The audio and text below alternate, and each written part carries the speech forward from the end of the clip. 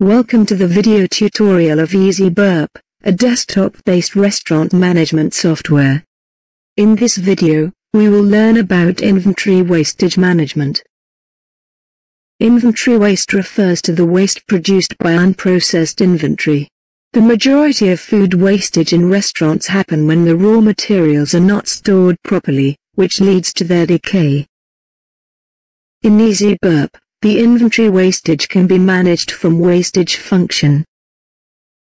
To manage inventory wastage from eZee BurrP, go to eZee BurrP Back Office. Select the main store. On the left-hand side, select the store. Inventory transaction. Wastage. Wastage tab. There are few filter criteria which the user can use to search the item. Select the date. Item category.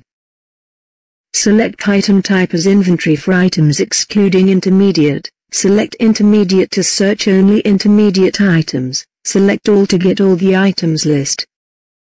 Check mark on show inactive items to search inactive items. Under item information, add the wastage.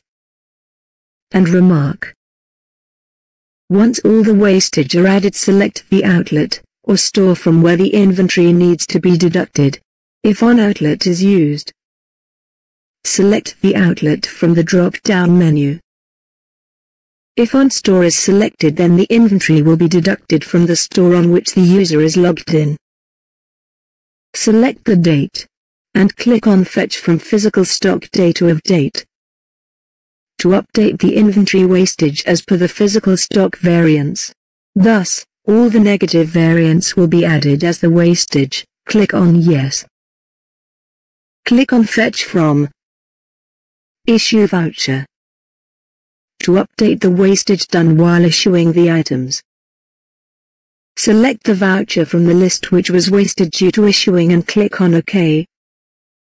Thus the wastage will be updated under the item information. Click on Fetch from Buffet. To update the wastage done in the buffet, select the buffet. The buffet item will fetched. If multiple buffets are scheduled on same date, the user can select the buffet scheduled to fetch particular buffet as per the buffet selected, add number of adults and child. Click on OK.